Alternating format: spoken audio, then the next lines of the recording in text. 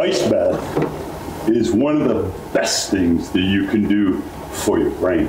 Most people have already read about the dopamine effects and the norepinephrine effects, but what they don't understand are the neuroprotective factors that are produced by brown fat.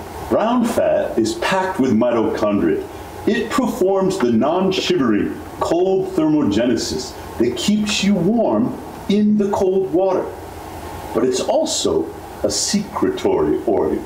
Increased levels of brown fat are associated with increased levels of FGF21, which is Fibroblast Growth Factor 21, which helps grow new cells and connections in the brain and protect against dementia.